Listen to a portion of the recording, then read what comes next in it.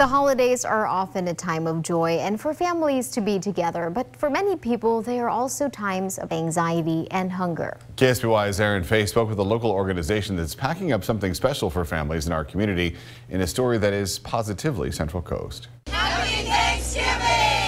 A local organization is working to assemble Thanksgiving dinner kits for some Central Coast families who may otherwise go without. I hope that the families that get these really feel the food and the love and the care that their community has for them. Ann McDowell is the president of the South San Luis Obispo County Women's Aid.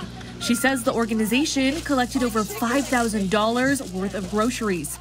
Volunteers then worked to put everything together. Outside of the holidays, the organization provides food to the Lucia Mar Unified School District so students can have food on the weekends. When some of these kids go home for the holidays and take a break, they don't have food because they're getting a lot of their food through schools. So this helps them get through the holidays. Last year, Women's Aid gave out 65 Thanksgiving baskets, and this time around, they're giving out more than 130.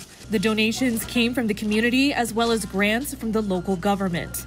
Well, you know, it's been really hard this year because of COVID. The last 3 years were hard, and then this year just compounded everything. We have a number of ways we got families for this program. Some is through the county's early learning program, some is through Capslow's Head Start, and some is through the South County Youth Coalition. The families will receive 3 bags. One has chicken or ham, another has vegetables, and others have ingredients like oil and cake mix. Volunteers pack the kits and drop them off at 7 distribution centers. Then the families can go and pick them up. They are loved and respected, and that they are people just like everybody else, and we are all just one tiny little step away from where they are. Aaron Fay, KSBY News.